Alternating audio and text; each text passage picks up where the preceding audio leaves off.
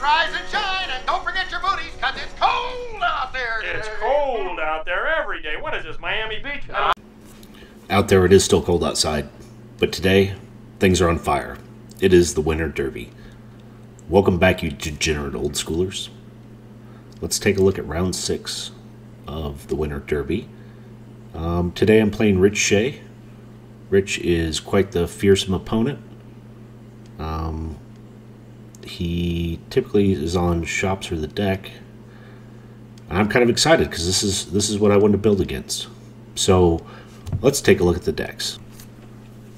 Here's Rich's deck, and as I just mentioned, he's on the deck. It's fairly standard, you know. He wants to take control, get card advantage. It has all the answers, right? The deck's nothing new. I do like his version. He's got an Amnesia in there. I've played with him before when he's been playtesting Amnesia. I love Amnesia, and I get it because before the deck feels comfortable to go out and send its factories or its mana resources in for the win, it wants to make sure that you don't have any ways of destroying that artifact creature that's coming in. So Amnesia is just like a second Mind Twist. Gets rid of the important cards and lets this thing sneak in for the win. Sideboard tech, he is running 3 more creatures in the form of Sarah Angel, an extra power sink, 2 Rebs, 2 Bebs, a Bolt, I love the 1 Bolt in there, and 2 Crypts, Tormod's Crypts. And also Mesa Ith, Last Disenchant, and Ivory Tower. So it'll be interesting to see how these decks face up. Let's go back and take a quick look at my deck. So here's my deck, a bunch of little mana creatures, power up into Pixies and Dibs and Erhnams and Sarahs. But really what I want to get out and focus on here is limiting resources. And there's been a lot of quick decks in the Winter Derby. The top 16's been out, so you can go look at that. A lot of Burn has been in there, a ton of Savannah Lions. And that's what's made up a lot of the top 16. So I want to deny mana resources here, both with, you know, the Moxen, the Fluxes, and I want to take them, you know, I want to tax them for his Jame Day Tome, and then I want to take away all the lands as soon as I get a creature or 2 up with the Geddon. So I am looking forward to this this performance. I do think this is one of my better alternatives to fight the deck with, or a Robots Shops deck. So yeah, let's get on to game number 1. And here we are with game number 1. Rich started off with a mulligan, so he's going to only start with 6. He gets his draw. I lead with a Tundra pass. He drops a Sapphire, followed by an Ancestral. Wow. Yeah. That's always a good start. I feel like my Ancestral likes to lurk in like the bottom third of my deck. He also sticks out an Underground Sea and passes to me. There we go. That's not a terrible answer back. I get a Time Walk after playing a City of Brass, so I'm at 19. Already looking forward to my Time Walk turn. Extra City of Brass, that hurts. Tap them both, and my Tundra, and I lay out a Dib. So let's quick see if Rich has an answer back.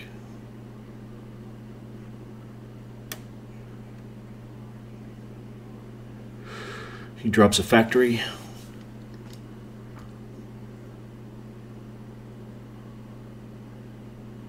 And passes. I'm already down to 16, so I've dealt myself 4 points. Those cities, City of Brass, can be kind of painful.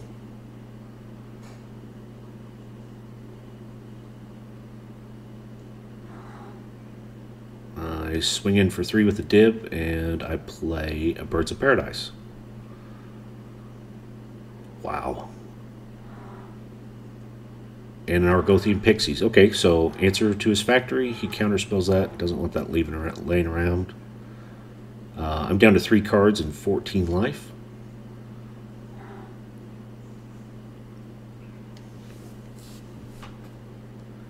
I think I missed the damage to Rich. He should be on 17 right now. He shoves his factory worker in for 2. Oh, look at this. He plays another factory and a time walk. Wow, okay. So, this is the aggro version of the deck, apparently.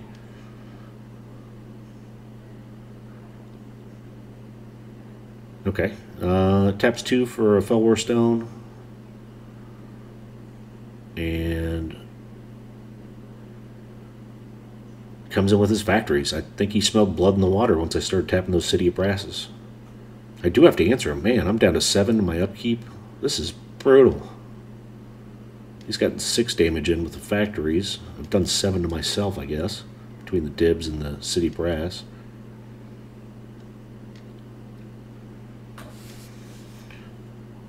I have a bunch of creatures, so hopefully I'll be able to power something else out here to be on blocking duty. I'm tapping 3. I'm afraid it's another dib. Downside of dib, right? It is another dib. Okay, tap the 3. No City of Brass damage.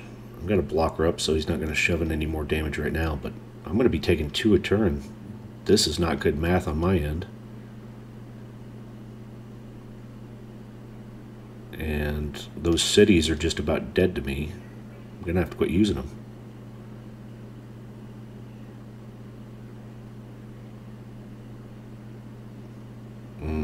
Swords to Plowshare. Gain 3, but he's going to stab back for 4 more. Wow. Okay, I swords him back. I lose 1 for tapping the city. He's back to 15. I'm on 9. Oh, 7. And now 6 in my upkeep. Yet. At least he's down to 1 factory.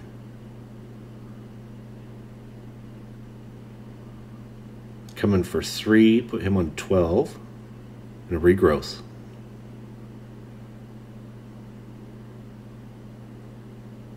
Regrowth, and I'm casting Time Walk. So I had to tap the city. I go down to 5. My upkeep, I go down to 4 with the dib. Eee.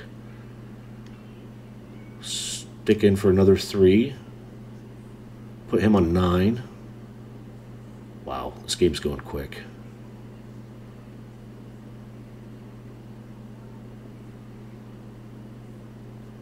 Still have 2 cards in my hand. I just need to be able to put someone on blocking duty here. Tapping another 4. Brain Geyser for 2. Okay. Wow, I'm down to 3. This is brave. Okay, Land of War Elf. That wasn't bad. Get Mox Emerald out, Land of War Elf. That's a pretty good deal. So he's a blocker. Birds can be another blocker. I'm going to make him answer my dib.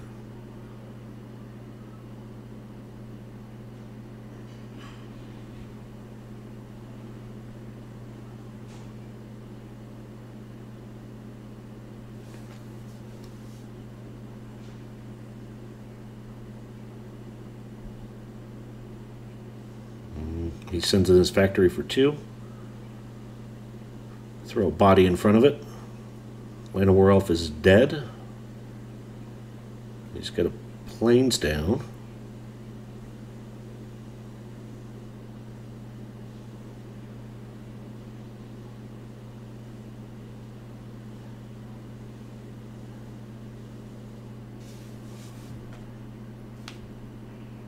And he passes. I go down to 2.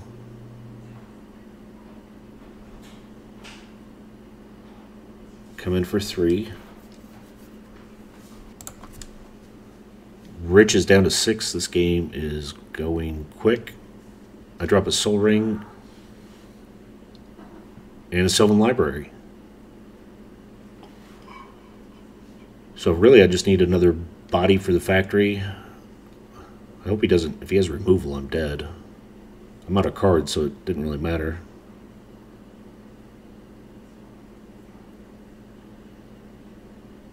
Uh-oh. Yeah, there it is. Swords of Plowshare, gain 0 life.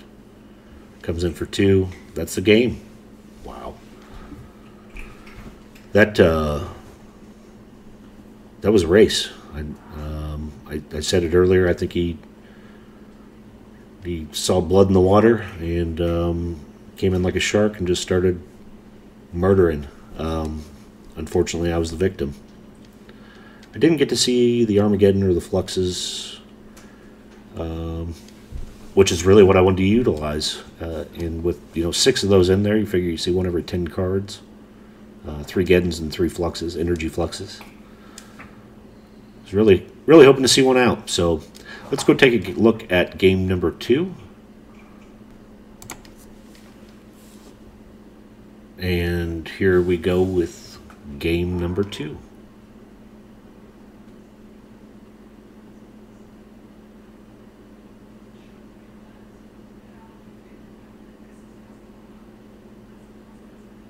Lead with a City of Brass, so kind of the same problem from before. I play Land of War Elf, so a little mana ramp, and I played an Altered Tormod's Crypt. That came from LobsterCon. The Crypt is to remove the Swords to Plowshares from the game that he needs to Time Twister back in to take care of all my creatures, ideally. And he starts with a Loa, which is very painful. I get a Sylvan out. So library, but the cheaper version is library is already doing work for him. He's up 1 card. In a Maze of Ith, okay.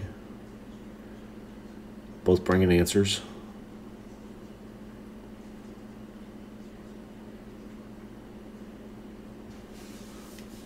Typically with the deck, you can use the Sylvan a little bit more aggressively to try and get cards ahead.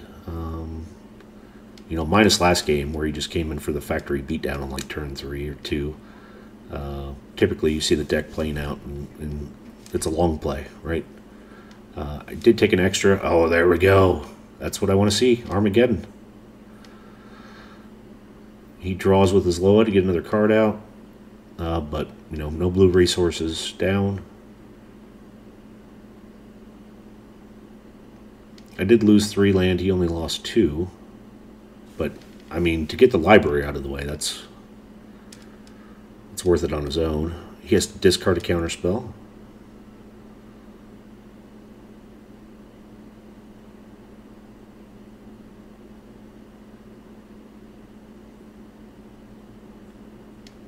Okay, I do take an extra. That was the first extra I took. I sent in my elves for 1.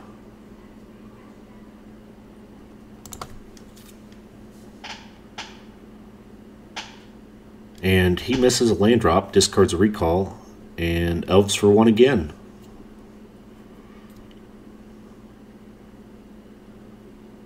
I have him on 18. I play a Birds of Paradise. He plays a Tundra out and passes back. Wow, I feel like I have the control here, even though it's just a 1/1 sticking in. I am resources up. Okay, he takes out my Sylvan, fair enough. Uses the disenchant. I need another creature out there. And the bad thing about the Sylvan being dead is I know the next 2 cards and they're not what I wanted before. So that's tough. I got 4 mana. It seems like I should have something I could play out. Okay, there's a Felwar Stone. And a disenchant right back. So I'm keeping him low on resources. Tapping 4. Oh, there we go. Second Geddon. Typically it's the second one that really gets you, right? That was a 2 for 2. He lost a Tundra, or 2 of his lands, and I lost 1 land in the Armageddon. But gosh, he's got a factory already back. I still stick in for another 1. He's down to 15. I'm on 14. Okay, City of Brass. I don't mind that. And love Argothian Pixies right now. Ooh, that's a good answer. Pump my elf. And he's got an answer for it. Elf gone from the game. I gain 1. He loses 1 from the city.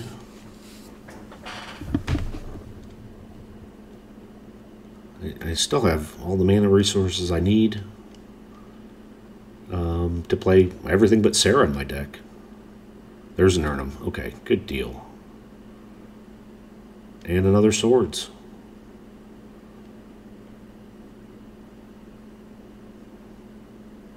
So the city's doing a little bit back to what I was having happen to me the first game. He disenchants my Pearl. And plays another factory. Brutal. Okay. I get a Sapphire on the draw. And it's not mana resources I need. Wow.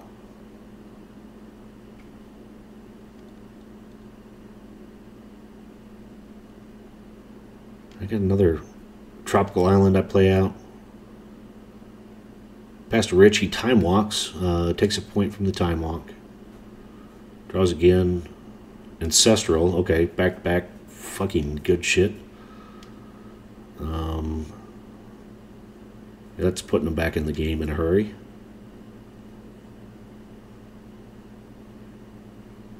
But he's another City of Brass, okay. He's on 10, 2 City of Brasses, and a Swords to Plowshare. He just ate my bird alive. I guess that discourages me from firing off another Armageddon.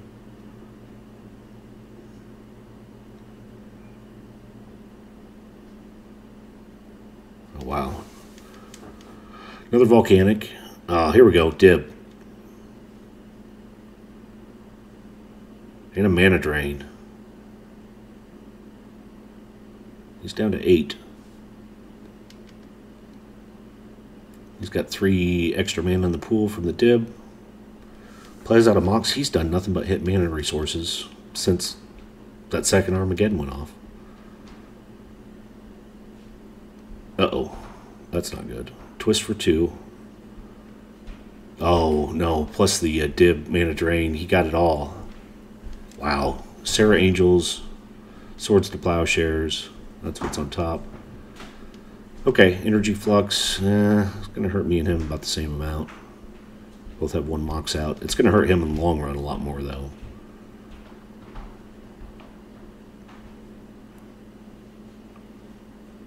And he counterspells.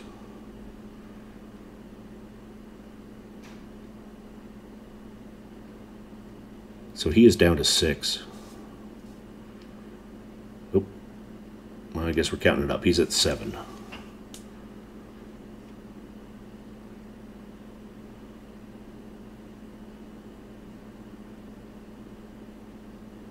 Man, another land, another volcanic island. He's counting. Tapping a lot of things. Oh no. Mirror Universe. That's not good.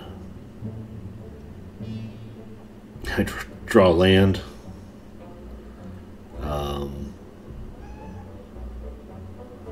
He's tapping his cities. I guess going to 4. Taking me to 4, and I don't know if anyone else knows, but Fisher's Factory is a good card. That one, I mean, it typically wins the games for the deck, but they did some heavy lifting those games. So that's it. The deck wins 2-0. Thanks for watching.